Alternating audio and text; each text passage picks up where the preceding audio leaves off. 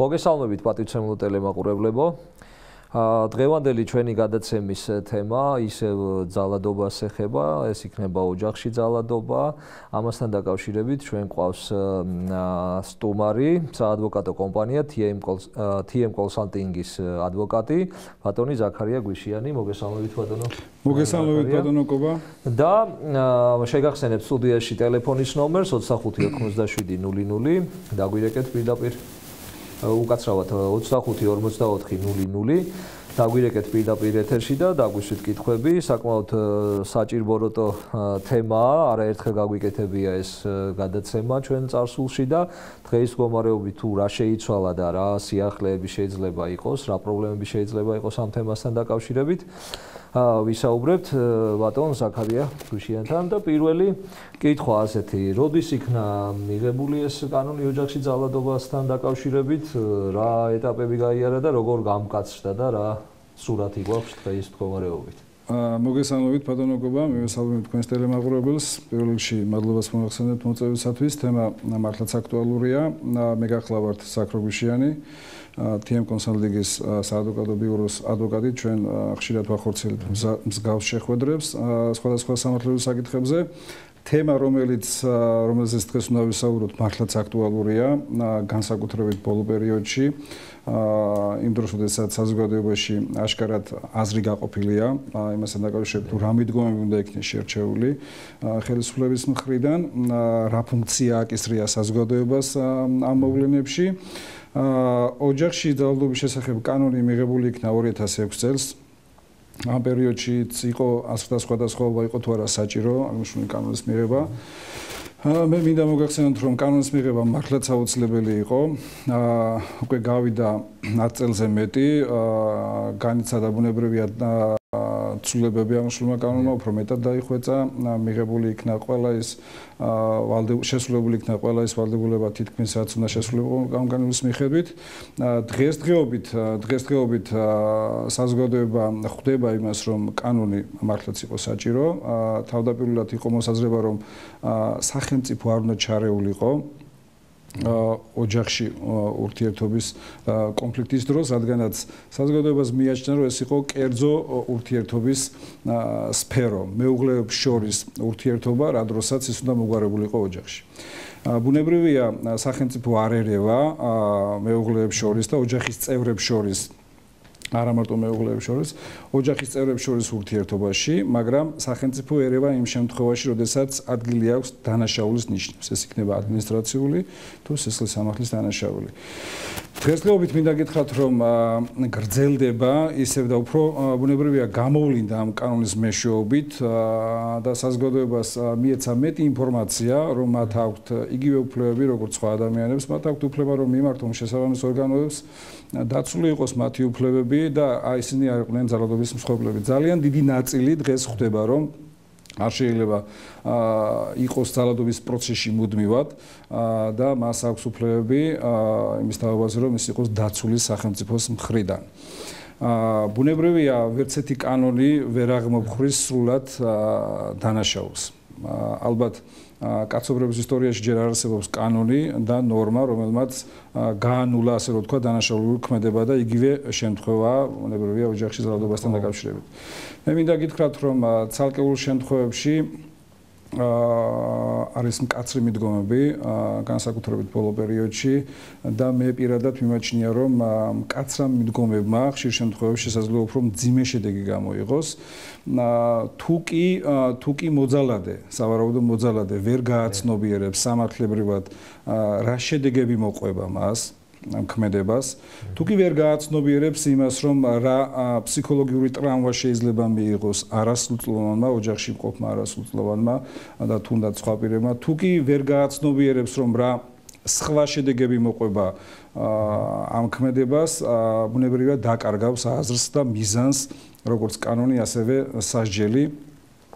შესაბამისად, უნდა მოხდეს მეტი ინფორმირება საზოგადოების, მასმედიის საშუალებით, უნდა მოხდეს ცნობიერების ამაღლება, ამასთან დაკავშირებით რაც მოგახსენეთ, რომ დანაშაულის ჩადენამდე თუ კი ამის განზრახვა აქვს მოძალადეს, ის ხდებოდეს, რომ სამართლებრივი შედეგები მოყვება მას. არ შეიძლება სახელმწიფოს მხრიდან, როგორც მოგახსენეთ, მკაცრი მიდგომა იყოს მხოლოდ გამოსავალი.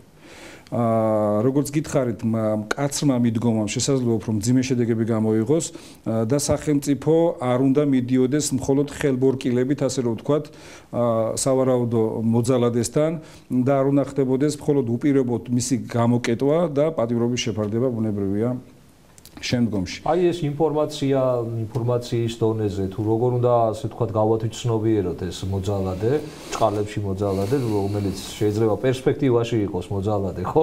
რანაირად უნდა გაიგოს სანამ ბორკილებით მიადგებიან. გასაგებია რომ გაიგო რომ რაღაცა ეს თემა როცა იქნება შეიძლება პრობლემები შეექმნას, მაგრამ აი მათი ამის ამ მოძალადის გათვითცნობიერება უნდა მოხდეს, ინფორმაციის მიწოდება უნდა მოხდეს თუ რანაირად რა უნდა გავაკეთოთ. ჩვენ გვაქვს როგორც სისხლის სამართლის სამართლებრივი მექანიზმები, ასევე გვაქვს ადმინისტრაციული მექანიზმები, რომლებიც არის დამცავი და შემოկავებელი ორდერები. დღეს შეიძლება ითქვას, რომ ის მკაცრი მიდგომა, რომელიც ყველა ბრალდებულზე ერთნაირად აისახება, არ არის სწორი. ჩვენ პრაქტიკაში უკვე გვაქვს დაახლოებით 2 წელია, მესამე წელია არასწლოვანთა მართლმსაჯულების კოდექსში გვაქვს ესეთი რეგულაცია, რომ სოცმუშაკი საბოლოო გადაწყვეტილებამდე აწვდის სასამართლოს დასკვნას. სწორედ ამ დასკვნის საფუძველზე იღებს მოსამართლე გადაწყვეტილებას არასრულწლოვანის მიმართ საშელის დანიშვნის პროცესში და ეტაპზე.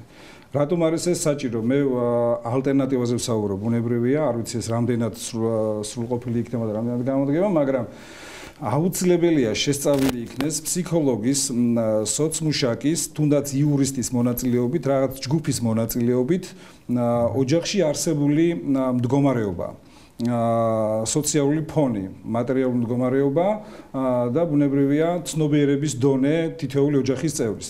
და ასევე მიზეზი იმისა, თუ რა იწვევს ოჯახში კონფლიქტს.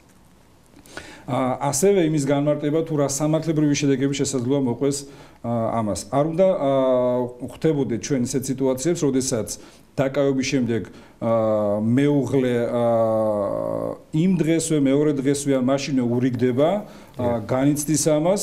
მე ძალიან ხშირად მაქვს პრაქტიკაში, რომ მეუღლეები განიცდიან ამ ყოველივეს, დიდი სურვილი აქვს შერიგების, მაგრამ ბუნებრივია კანონი უნდა აღსრულდეს და მე ბუნებრივია ვერ შევაფასებ მოსამართლის გადაწყვეტილებას, გარდა იმისა, არ უნდა იყოს ესეთი მკაცრი მიდგომა, საჭიროა ინდივიდუალური მიდგომა, ინდივიდუალური შეფასება ყოველ კონკრეტულ დანაშაულზე და ის რომ ერთმა ადამიანმა ბუნებრივია ჩვენ ხვდებით სამწუხაროდ ვისმენთ მასმედიის საშუალებით მომხდარ ფაქტებთან დაკავშირებით, თუ რა საზარელი ფაქტები ხდება, როგორ უსწორდებიან მოძალადეები მსხვერპლებს სასტიკი მეთოდებით, მაგრამ თუ კი ერთმა ადამიანმა ჩაიდინა მართლაც ბუნებით მოძალადე პიროვნებამ სასტიკი ქმედება, სასტიკი მეთოდებით, ეს არ უნდა ესახოს ყველაზე.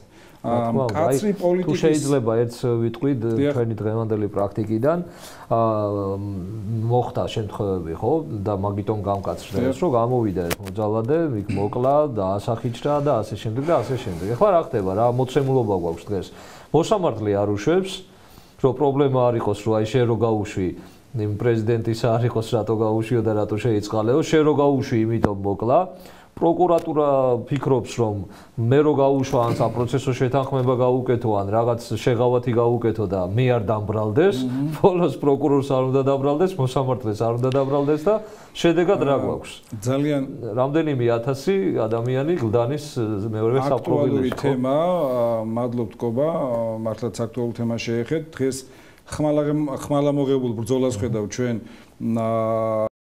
აღმასრულებელ ხელისუფლებაში, განსაკუთრებით პრეზიდენტის მიმართ, მე ვერ გამოვდგები ბუნებრივია პრეზიდენტის ადვოკატად, მაგრამ არ შეიძლება ასეთი მიდგომა იმის ნაცვლად, რომ ხელისუფლებამ შეიმუშაოს ეფექტური გზები ამ პრობლემის მოგვარებისთვის, ერთმანეთის დადანაშაულებით არიან დაკავებულები.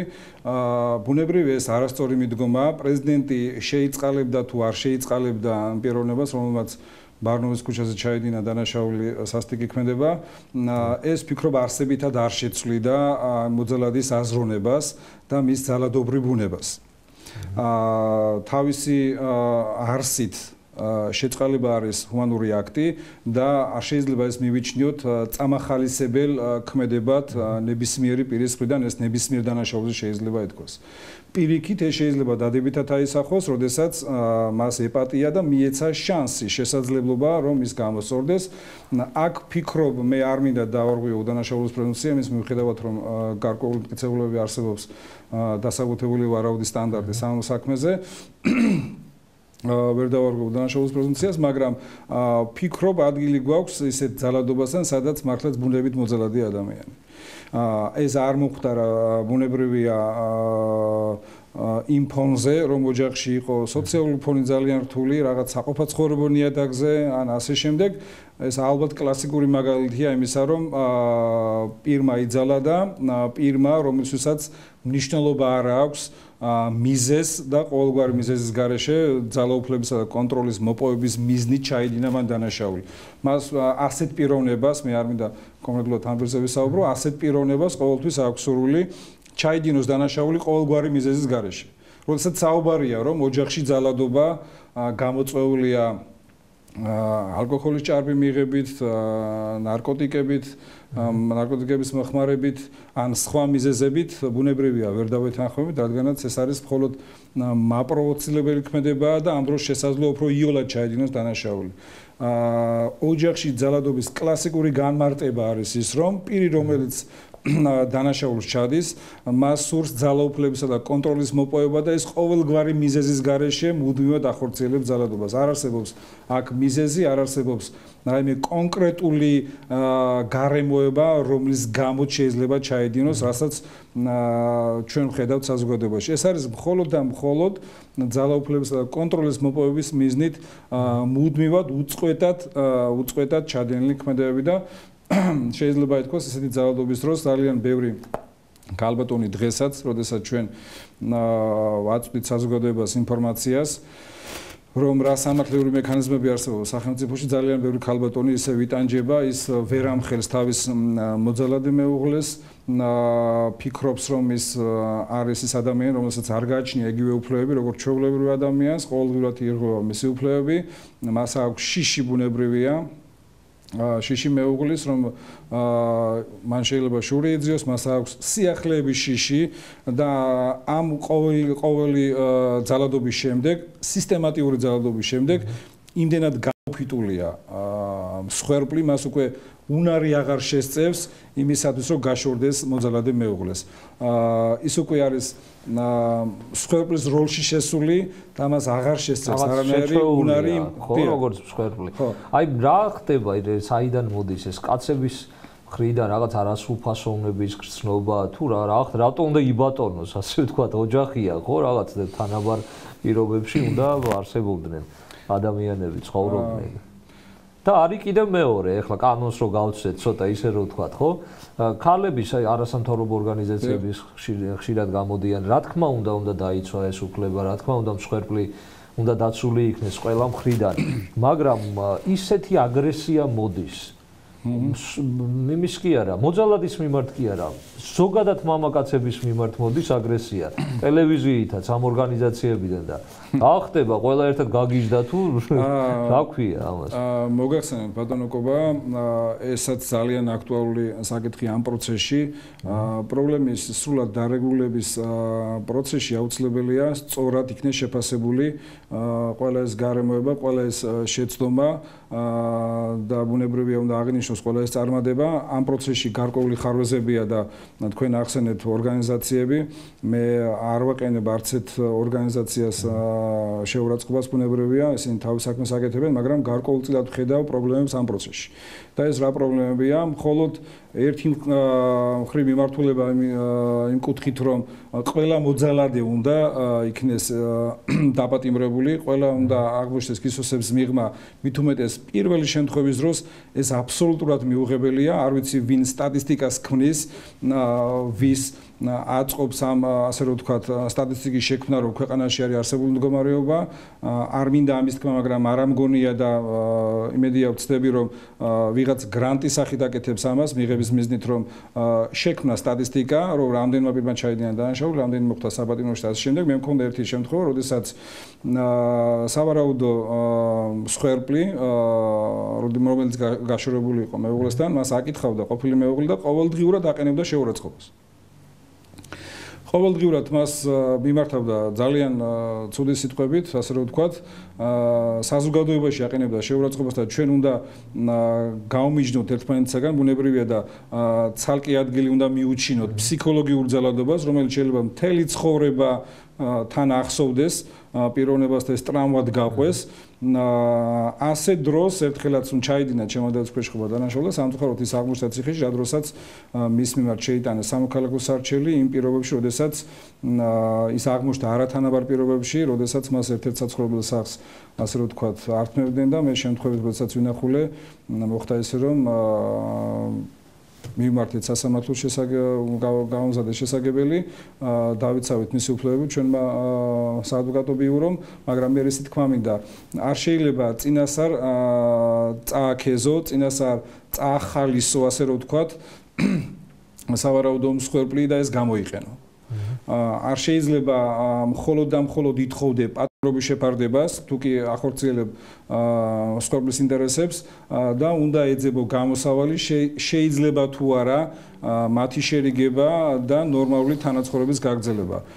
პირი, რომელსაც არასოდეს არ ქონია შეხება სამართალდამცავ ორგანოებთან, არ გაუვლია კონსულტაციაც კი იურისტთან და არც ფსიქოლოგთან, ის ვერაცნობიერებს. მას მიეცა შანსი, შესაძლებლობა პირველ შემთხვევას გულისხმობ, ბუნებრივია, რომ გააცნობიეროს სრულად და ამის შემდეგ არ ჩაიდინოს დანაშაული. პირველსავე შემთხვევაში მისი მოდი ვიხმარამ თქვას ჩაქოლვა, ასე რომ ვთქვათ, ოჯახიდან, საზოგადოებიდან იქნება არასწორი და იმ ფონზე დღეს, როდესაც ჩვენს ქვეყანაში მე ბუნებრივია ამ ქვეყნის შვილი ვარ და ფიქრობ ამ პრობლემებზე, იმ დროს, როდესაც ჩვენ ქვეყნიდან ქმედუნარიანი ბევრი ახალგაზრდა არის გადახვეწილი სამუშაოდ ევროპაში, ჩვენს მეზობელ ქვეყნებში, იმ დროს, როდესაც განქორწინების რიცხვმა წლიური სტატისტიკით გადაასწრო დაქორწინებულთა რიცხვს, იმ დროს, როდესაც დემოგრაფიული პრობლემები გვაქვს ქვეყანაში, არ შეიძლება ესე უპირობოდ მოხდეს ოჯახების დანგრევა.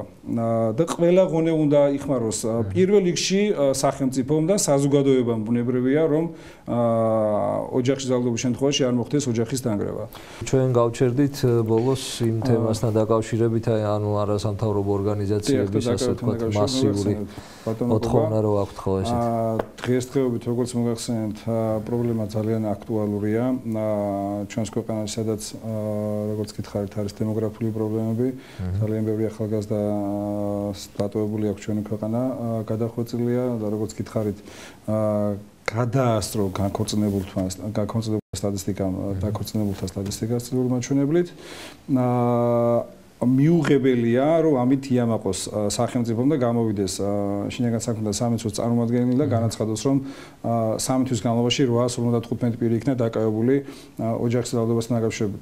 იმის ნაცვლად, რომ მოიძებნოს ეფექტური გზები და საშუალებები ოჯახის ძალადობის წინააღმდეგ ბრძოლასთან დაკავშირებით, არ შეიძლება ამით ამაყობდე, ბუნებრივია, როდესაც არ ხდება შესწავლა იმ სოციალური მდგომარეობის, არ ხდება შესწავლა მიზეზების თუ რამ გამოიწვია. თუ კი 2012-2013 წლებში იყო დაახლოებით 450 ფაქტი ოჯახის ძალადობასთან დაკავშირებით და 450 პირი იქნა მიცემული პასუხისმგებაში, 2017 წელს უკვე იყო 2800 პირი პასუხისმგებაში მიცემული. რას ნიშნავს ეს და ჩვენ კარგად ვისმენთ, ყოველდღიურად ვისმენთ თითქმის მასმედიის საშუალებით თუ რა სიტუაციაა ქვეყანაში ამ მხრივ. შეიძლება ეს იყოს საგანგაშო სიტუაცია, როდესაც თავის აზრს კარგავს კანონი და სასჯელის მიზნები. გამოდის რომ ჩვენი ერი ვართ ან არ ვიცი მოძალადე ერი, ან ვართ სოციალური აფეთქების ზღვარზე, ან სახელმწიფოს აქვს არასწორი პოლიტიკა. უნდა ვეძებოთ გამოსავალი ამ პრობლემების შორის, ფიქრობ სამივე აქტუალურია. საზოგადოებაში პირველ რიგში აუცილებელია ცნობიერების ამაღლება, რომ არ შეიძლება ოჯახის ძალადობა, განსაკუთრებით არასრულობის თანდასწრებით, რადგანაც ისინი ხდებიან მიდრეკილები და ქონიათ რომ ეს არის პრობლემის გადაჭრის ერთ-ერთი გზა და ისინი როდესაც ხდებიან სრულწლოვნები და ქმნიან ოჯახებს, სწორედ ამ გზით ცდილობენ პრობლემის მოგვარებას, რომ მიაჩნიათ ეს არის ყველაზე ეფექტური გზა პრობლემის მოგვარების, მამაკაცები და ქალბატონები ეგუებიან, რადგანაც ოჯახში ყვებიან თუ როგორ ძალადობდა მამა დედაზე.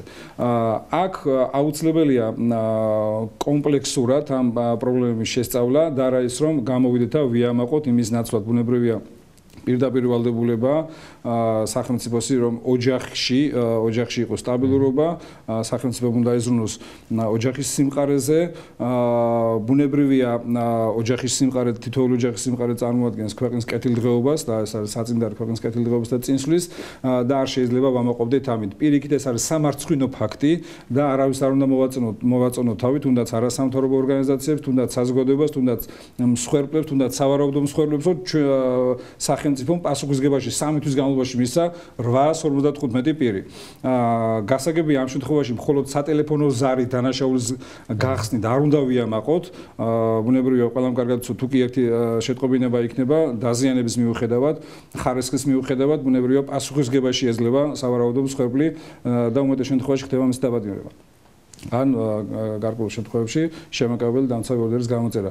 ეს არ არის საამაყო, მე პირდაპირ მინდა ამაზე ცალსახად განვაცხადო, რომ პირიქით მეტი რესურსი უნდა დაიხარჯოს იმისათვის, რომ ამაღლდეს ცნობიერება საზოგადოებაში, რომ არ მოხდეს, არ განმეორდეს, გააცნობიეროს საზოგადოებამ, რომ ეს დაუშვებელია, მიუღებელია და მოაქვს მძიმე შედეგები.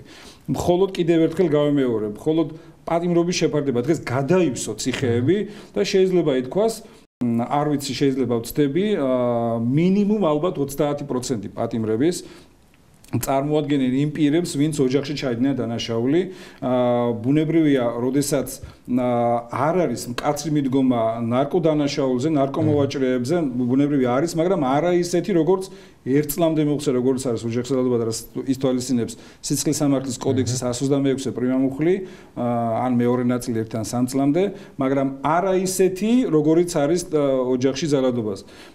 ამ შემთხვევაში ეს არ არის გამოსავალი და ჩვენ ვხედავთ, რომ ყოველწლიურად იზრდება სტატისტიკა, უფრო მძიმე შედეგები დგება, ძალიან დიდი როლი აკისრია ბუნებრივია პროკურატურას, რომელიც ბუნებრივია იზღვევს თავს და არაფორმებს საბრძოლო თანხმობას, რადგანაც 100-დან ერთ შემთხვევაში, თუნდაც გავიხსენოთ ბარნოვზე მომხდარი ფაქტი, 100-დან ერთმა შემთხვევამ არ უნდა გადაწონოს ბუნებრივია და აქ არის ყველაზე მეტად განსხვავებით სხვა დანაშაულური ქმედებისაგან, ყველაზე მეტად აუცილებელი ინდივიდუალური შესწავლა საკითხის.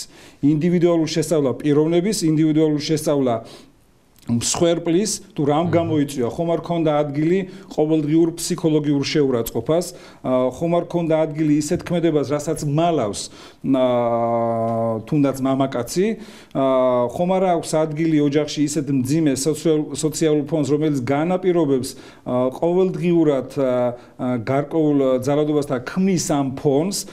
შესაბამისად, ამ ყველაფრის შესწავლის გარეშე პატიმრობის შეფარდება მკაცრი მიდგომა დაუშვებელია. აქ სასამართლოსაც ბუნებრივია დიდი როლი აკისრია, როდესაც თუ კი მოსამართლე იღებს გადაწყვეტილებას იმის გამო, რომ არის მკაცრი პოლიტიკა, მკაცრი მიდგომა, ეს დაუშვებელია, ყოველთვის ხდებოდა ოჯახის ძალადობა და ალბათ ყოველთვის მოხდება მიუხედავად კანონის დახვეწისა, მოსამართლეს აკისრია ბუნებრივია მთავარი როლი.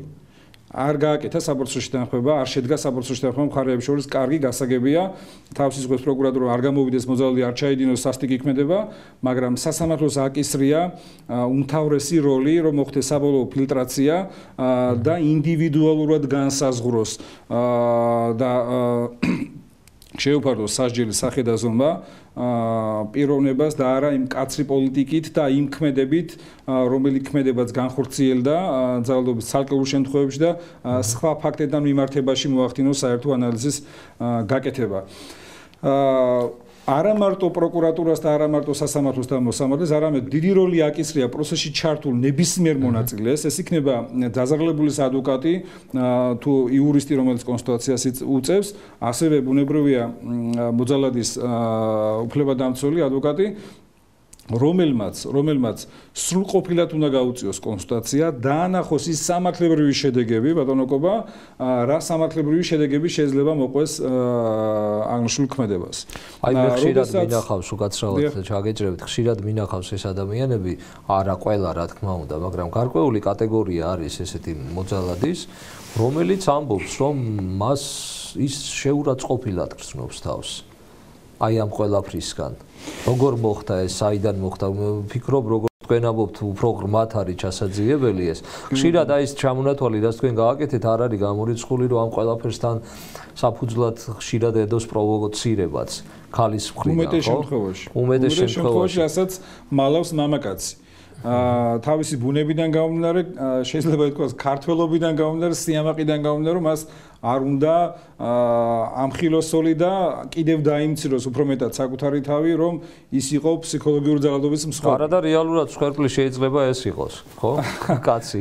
არაერთი რომელიც შემდგომ გამოდის მდგომარეობიდან და ეს ხალხი, რომლებიც ფაქტიურად კრიმინალები არ არიან, ხვდებიან იმ საზოგადოებაში, იმ ციხეში, სადაც აბსოლუტურად სხვანაირი მენტალობის ხალხია, ხო? იქიდან რამდენად გამოსწორებული გამოვა ის. ჩვენ ბუნებრივია ჩვენი გადაცემის მიზანი და ჩვენი შეხვედრის მიზანი არ არის ის, რომ წავიყვანოთ მიმართულებით გადაცემა და ვისაუბროთ იმ თემებზე, რომ დავიცვათ მხოლოდ დაზარალებულის ბრალდებულები უკაცრავად, მაგრამ რატომღაც ხდება ესეთი მიდგომა, რომ თითქოს არავინ სხვა არ არის დამნაშავე. რა წინაპირობა უძღოდა მას? ამას არავინ არ სწავლობს, ძალიან ცუდია, თუმცა არის შემთხვევები, როდესაც წეგანაც მოგახსენეთ, როდესაც ხდება მსხვერპლის ფორმულირება, ვიქტიმიზაცია, ეს მსხვერპლის როლშია შესული, შესაძლოა მან ვერც კი განაცხადოს. სერიოზული პრობლემები არსებობს ამასთან დაკავშირებით, რადგანაც ხშირ შემთხვევაში ხდება სოციალური იზოლაცია მსხვერპლის. მას აღარ უსმენენ, აღარ ხდება მისი მოსმენა, მისი პრობლემის მოსმენა, ის შეგუებულია ამ ფაქტს, არა აქვს თავშესაფარი, არა აქვს სამსახური, არა აქვს დამოუკიდებელი შემოსავალი, ეშინია მეუღლის და ასე შემდეგ, უყვარს, იჩენს ლოიალობას და ასე შემდეგ. ამ შემთხვევაში მართლაც ყველა პროცესში ჩართული პირი აუცილებელია გაამახვილოს აღნიშნულ ყურადღება, იქნეს დაცული მისი უფლებები სათანადოდ, მაგრამ აუცილებელია კიდევ ერთხელ ვიმეორებ, ჩვენ არ გვინდა არასწორად გაიგოს საზოგადოებამ, აუცილებელია ამ წინაპირობების შესწავლა, რადგანაც არა იმიტომ რომ მოძალადე დატოვებს დაწესებულებას და ის ჩაიდენს დანაშაულს და ის არ უნდა შეიწყალონ, არ უნდა გათავისუფლდეს პირობით ვადამდე ადრე, არ უნდა გაუფორმდეს მას საპროცესში თანხმება, არ უნდა ჩაეთვალოს პირობითი დანიშნული სასჯელი, არ უნდა შეეფართოს ჯარიმა. ამის გამო კი არა რომ ის გამოვადა უეჭველად ჩაიდენს დანაშაულს და უპირობოდ ჩაიდენს. ხომ არ არის რაიმე საფრთხე სავარაუდო მსხვერპლის მხრიდან, ხომ არ მოხდება პროვოცირება. თუ ეს მიზეზები არ იქნა შესწავლილი, ბუნებრივია ისევ და ისევ განმეორდება დანაშაულური ქმედება, ისევ განახორციელებს და გააგრძელებს ძალადობას მოძალადე, თუ კი მასზე მოახდენენ პროვოცირებას. ბუნებრივია ასეთ შემთხვევაში ჩვენ მივიღებთ ცუდ შედეგს და ალბათ ვფიქრობ უმეტესწილად ამ ქმედებების და განმეორების შემთხვევაში ჩადენილი ქმედებების მიზეზი არის ის, რომ არ ხდება სრულყოფილად ამ საკითხის შესწავლა. მე ვფიქრობ არა ბუნებრივია პოზიტიური, არამედ პირდაპირ ვალდებულებაა სახელმწიფოსი მეტი რესურსი დახარჯოს, რადგანაც სტატისტიკა ყოველწლიურად იმატებს მეტი რესურსი იმისათვის, რომ შეიქმნას რაიმე ჯგუფი, ეს ჩემი მოსაზრებაა ბუნებრივია და ვფიქრობ კარგი იქნება შეიქმნას ჯგუფი ოჯახში ძალადობის ფაქტთან დაკავშირებით, იქნეს შესწავლილი, როგორც გითხარით, სოციმუშაკის, ფსიქოლოგის, იურისტის და ასე შემდეგ მუშაკების მიერ რა იყო მიზეზი? გააცნობიეროს ოჯახის ყველა წევრმა, არ მოხდეს პროვოცირება, არ მოხდეს დანაშაულის ჩადენა. არ მიიღონ ფსიქოლოგიური ტრავმა, არასრულებმა იღებენ ფსიქოლოგიურ ტრავმას არა მხოლოდ დანაშაულის პროცესში, დანაშაულს თუ სურს, ის მიმალულ ადგილზე ჩაიდენს, ეს არის დასწავლილი ქცევის თეორია, რა დროსაც მოძალადეები არ ძალადობენ ხელმძღვანელ პირებზე, იმიტომ რომ ისინი დაკარგავენ სამსახურს, მოძალადეები არ ძალადობენ მეუღლეების ან ოჯახის წევრების მიმართ ისეთ ადგილებში რომ სადაც შეიძლება მტკიცებულებები შეიქმნას, ასევე შეიძლება რაღაც დონეზე ფიზიკურებიც არიან ისინი. ეს არის დასწავლით ცევის თემა, სადაც განსაზღვრავს წინასწარ აცნობიერებს მოძალადე, რომ ის არ იქნეს მხილებული ამ ქმედებაში. ასევე შეიძლება ფიზიკური ძალადება განხორციელდეს ესეთი პირის მიერ უხილავ ადგილებში, ასე რომ ვთქვათ, რომ საზოგადოების წინაშე ეს არ გახდეს ხილული. და კიდევ ერთი მინდა დავამატო, მოძალადეებს ბუნებრივია შჩევიათ, რომლებიც მართლაც ყოველდღიურად ჩადიან ძალადობას, რომ ისინი ზედმეტად შეიძლება ითქვას უმციკლოები არიან საზოგადოებაში. ქვეცნობიერად ისინი ყოველთვის ფიქრობენ, რომ არ იქნეს გამჟღავნებული მათ მიერ ჩადენილი ქმედება და პირიქით ის წარმოჩინდეს, ასე რომ ვთქვათ, კარგ მეუღლედ, რა დროსაც თუ კი ეს ფაქტი გამჟღავნდება, ბუნებრივია მას არ გაამტყუნებს საზოგადოება და არავინ დაუჯერებს მსხვერპლს, რომ მასზე ძალადობს მეუღლე. ეს არის ზუსტად ის, რომ ხდება სოციალური იზოლაცია მსხვერპლის და იმ ხალხს მართლა სჭირდება დახმარება და ყველა სამართლებრივი მექანიზმი უნდა იქნეს გამოყენებული ასეთი მსხვერპლის დასაცავად. ასაგებია. დიდი მადლობა. ძალიან საინტერესო გადაცემა იყო, გადაცემაში მობრძანებისთვის. ჩვენ დაგემშვიდობებით, ვემშვიდობებით ერთმანეთს. კვლავ შევხვდებით 21 საათსა და 30 წუთზე მოვალ სამშაბათს. კარგად ბრძანდებოდეთ.